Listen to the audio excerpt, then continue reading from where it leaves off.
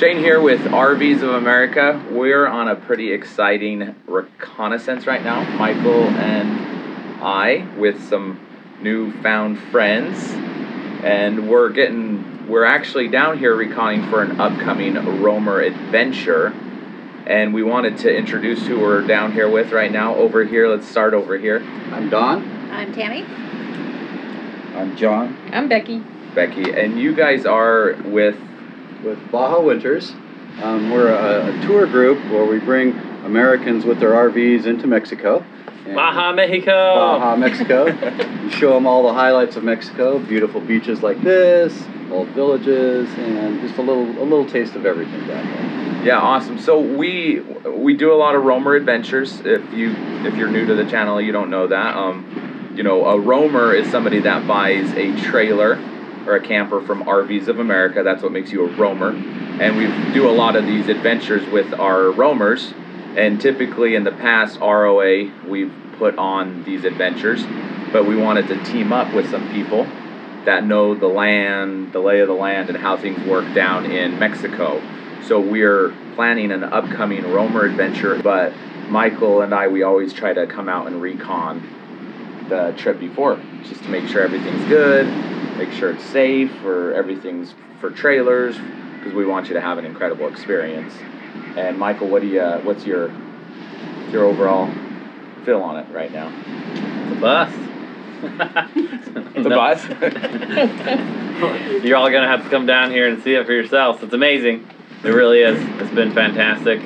We got great guides to help us, and we've gone to amazing beaches, had amazing food, and a little bit off-roading, and lots of boondocking. So it really puts all your trailers to the test. Yeah, it's really neat. Now, Baja Winters has been in business. How long has it been in business? The company's been in business for about 50 years. Started in 1970. Yeah. So what's really cool is, you know, we didn't want to just come out here and recon it by ourselves and you know, get lost. And we really wanted to team up with Don and Tammy over here, and John and Becky also, and try to, you know, get guidance from you guys, because you guys have been doing this and you know where to go, the best places to stay. There's a lot of concerns about Mexico. What are some of the... When I first started coming to Mexico, it's like, oh, I got to speak Spanish to get to Mexico because I won't be able to communicate with anybody. I'm going to be lost. And once you get to Mexico, if you speak a little Spanish, they speak a little English, and everybody makes it together happen. You don't have to speak Spanish because typically there's somebody around that will help translate or speak English for you. But you definitely pick up Spanish as you travel down here. Yeah, but the neat thing about coming with a tour guide, right, or somebody that's been down here, you don't really, I mean, I haven't really had to speak any Spanish. Right. If I really didn't know any Spanish, I would have been fine, because you guys have been kind of... We get thrown other places, we set it all up, all you got to do is show up and have a good time. So. Oh yeah, and it's been a good time. It's really fun. This is like, it's a magical, I don't know, I feel it's like it's really magical. It's kind of... People come down to Baja and Mexico in general, that when the first couple of days, and I saw it with you guys too, you're a little apprehensive, a little scared, you know, not sure what's coming up. After about the first or second day, then you're like, oh, this is great, we're having a good time now. Yeah. Oh yeah. The one thing is too, is the people are so warm and so friendly and so wonderful. They just love to have you in their country. Yeah, absolutely. It doesn't feel like we're at all in any way unwelcome here. No. I haven't at any point felt unsafe. Like, I felt like, I mean, now Baja Mexico is very different from the mainland, right? Yes. A lot of people kind of confuse a lot of the scary stuff that happens in the mainland. Baja, you don't really, you know, hear much about that. And Baja tends to be a lot more primitive too. Yeah. You know, it's not overdeveloped. I mean, Cabo, of course, has been built out. But the rest of Baja is relatively untouched by the serious tourist industry. Yeah, everything's rustic. And what we say too is Baja is like Alaska is to the U.S., Baja is to Mexico, the mainland. Yeah. They don't even consider it a lot of times as part of Mexico, because it's so rural and it's the frontier. Yeah, it's the frontier. Yeah. When things happen in Mexico that you hear about on the news, it's usually 1,000 miles away. On top of that, it's across the whole ocean. Right. And so they don't even know here what's going on in Mexico. Yeah. It's a complete, like a different country. The warmth, the safe, the travel ability on the roads, it just, you wouldn't even know that you're out of the United States, except the fact that the beautiful beaches, the beautiful country, it's just a paradise down there. The food has been amazing, right? So delicious. I was just telling Michael, I'm like, you know, Cynthia and I go out on a date and we go to a nice restaurant and it's farm to table, you know, fresh and, you know, and it's 2-3 times more expensive and it's actually not as good as the food down here, right? The food is there's no such thing as farm to table. Everything is fresh. It comes from the farm or the sea, right? Yeah. Fresh right out. Yeah, he was saying my lobster dinner looked pretty amazing. His lobster dinner the other night, I didn't order lobster myself, but my gosh, it was bigger than any lobster tail I've seen in the United States, and cooked Mexican style. It was fantastic. Looked fantastic. Oh yeah, It was delicious. And then also too is the cost. When we come to Baja, we typically very rarely cook.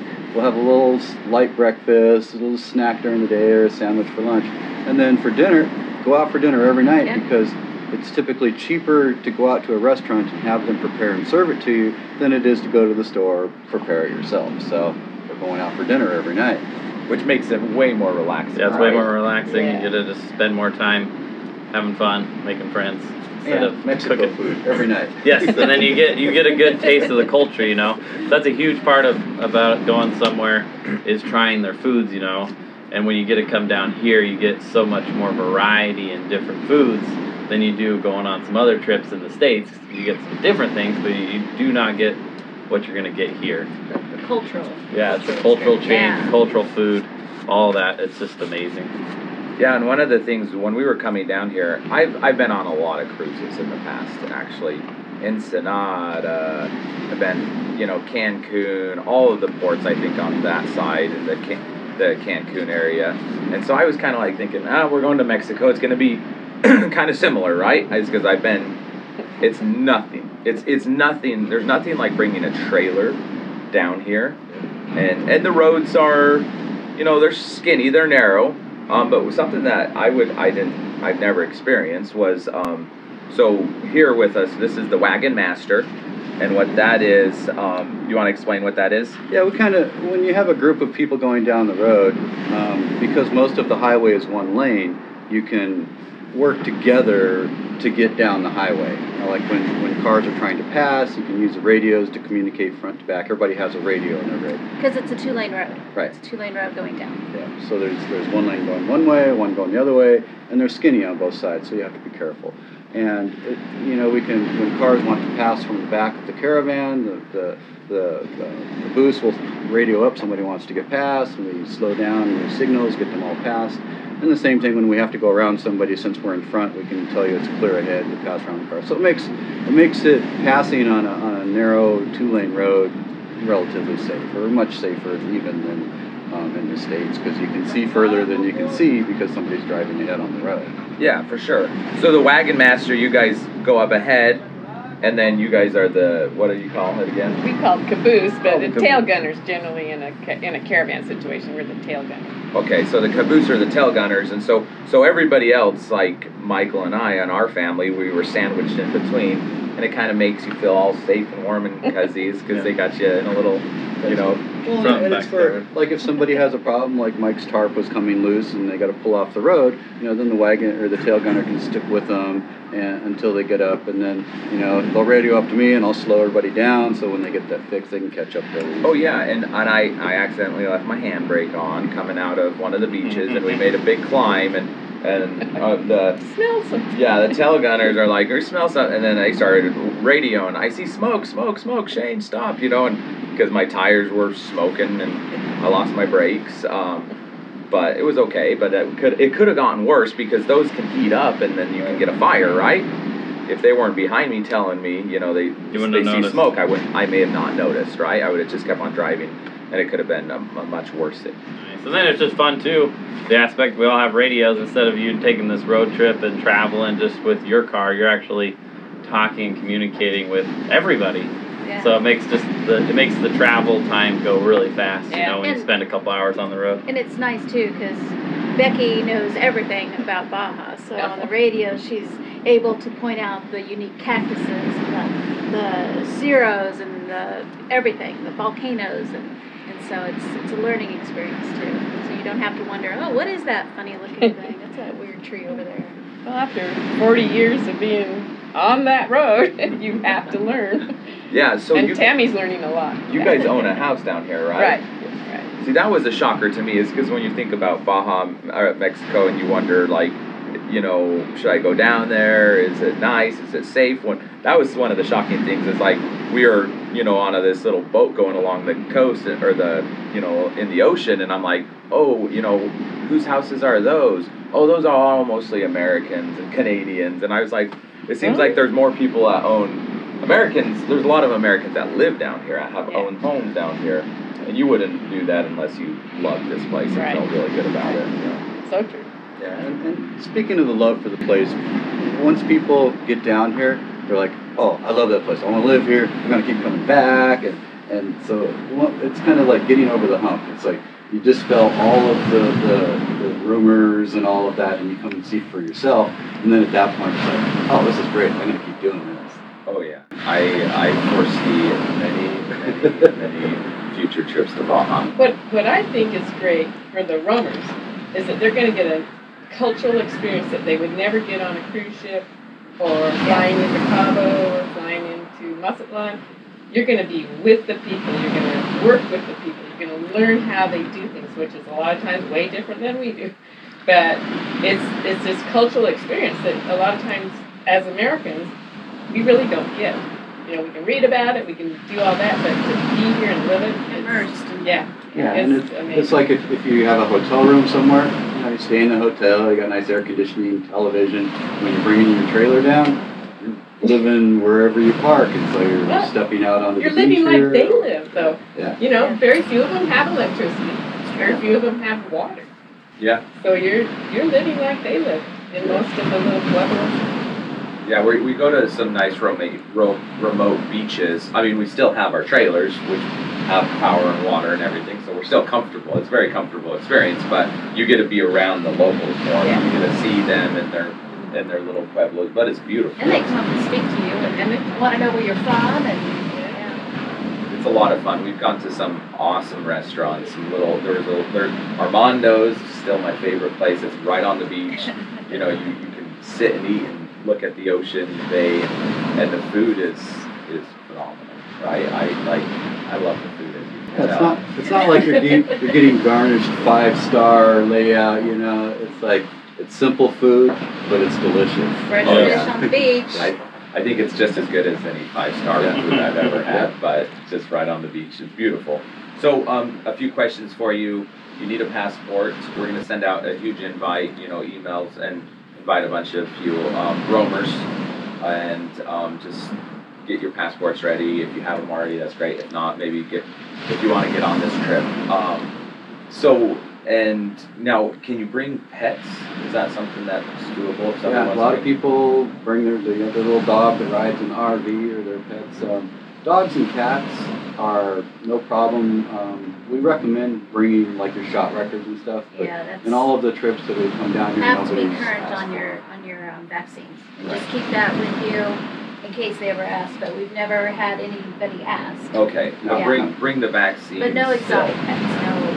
No birds. No lizards, no birds, and leave your favorite plant at home. Yeah. Yes. No No, plants. like- You get a plant sitter. They have the plant that they keep Okay. in their RV. Yeah. No, yeah, we went to this campground one time. The guy pulled out. He put the picnic table was covered in all his And white trees plants. and flowers. It's like, it's the only way I can get her to go camping if we take our plants with Oh us. my God. Yeah, you don't. Yeah, so no.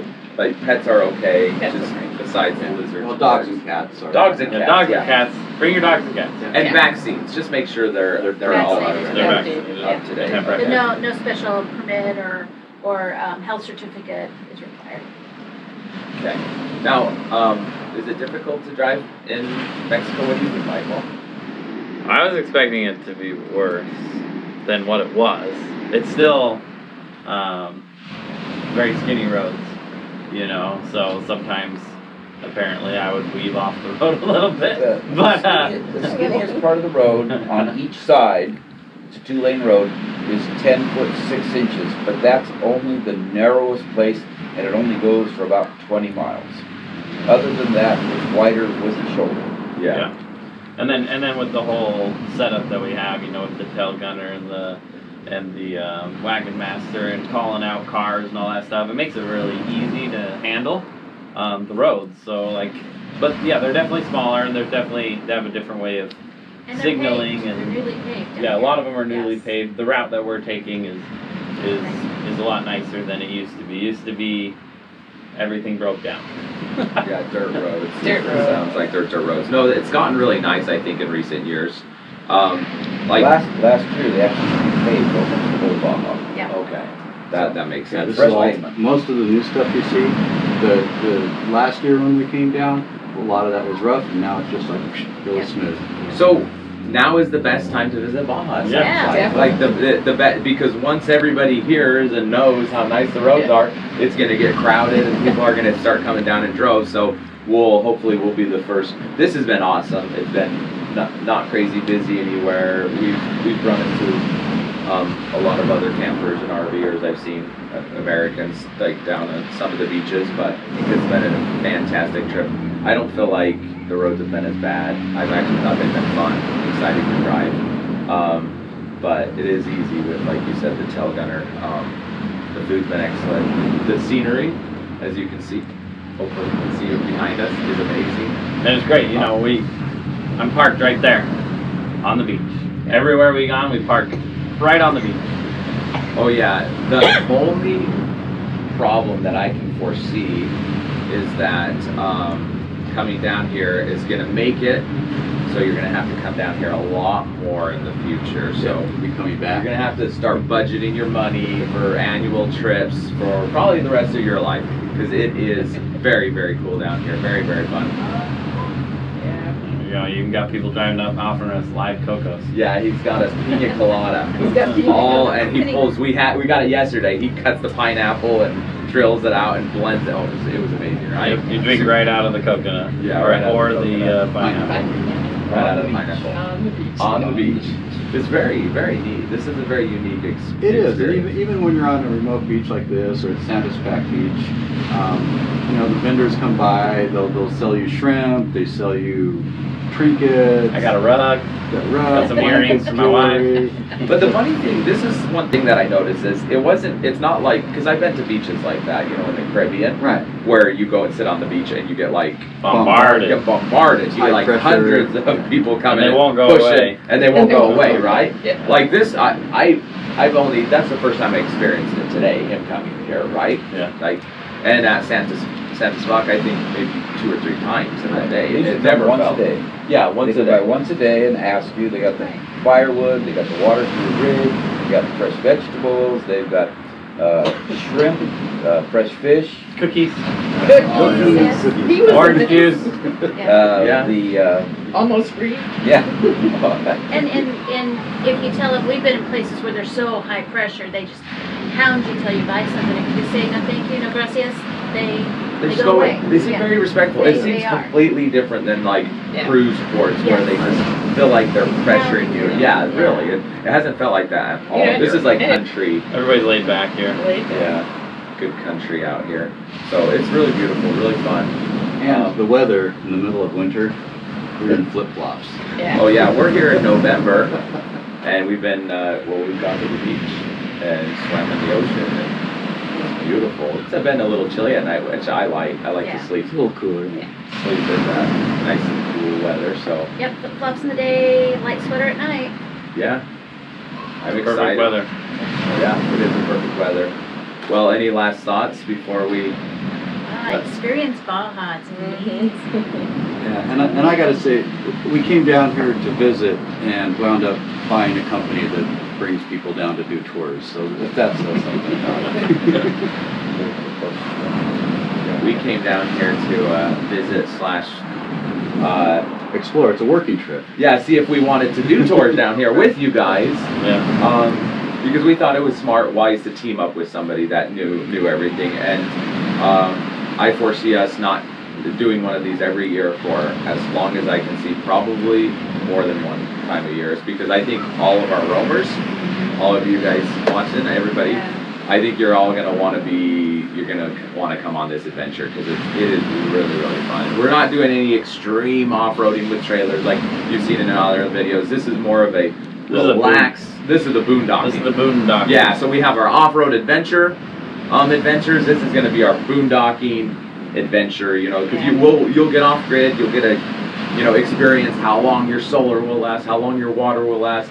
But one of the things that I love you mentioned is they bring your water to you on the beach. Yeah, it's Sanispec. They bring the water truck. They have a pump. They pump it into your rig. That was awesome, right? Yeah. It's like, oh yeah, this can't get more relaxing. Like, we don't even have to go grab our firewood. They bring the firewood and lay it right by our fire. They bring our water and fill it up. Yeah. We get our food. You know what I mean? It's just walk 50 steps to the beach and to the beach restaurant, have dinner, Oh. breakfast for lunch. oh yeah, this is like 5-star RV. Right? It's pretty awesome. So One thing John said about the dust of Baja.